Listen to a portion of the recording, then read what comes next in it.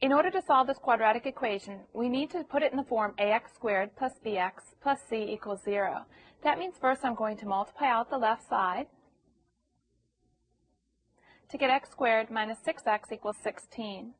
Then I'm going to need to bring the 16 over to get x squared minus 6x minus 16 equals 0. Now I'm ready to factor this so that I can set each factor equal to 0. I know the first terms will be x.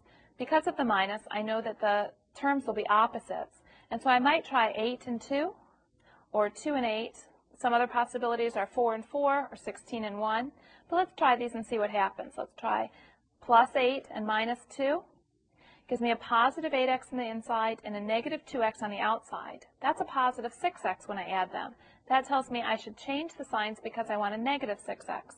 So I can see now with a negative 8x on the inside and a positive 2x on the outside, that gives me the negative 6x I was looking for. So then I'm solving x minus 8 equals 0 and x plus 2 equals 0. Adding 8 to both sides, I get x equals 8. Subtracting 2 from both sides, I get x equals negative 2. So 8 and negative 2 are the two solutions to this quadratic equation.